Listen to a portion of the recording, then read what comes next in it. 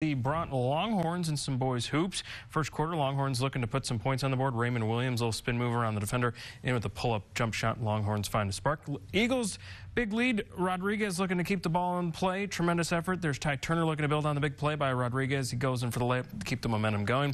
4 minutes before half, Sterling City looking to add their lead. Here's Johnny Monreal, not only a competitor on the football field, also on the court as well. Two of his team high, 15 this afternoon.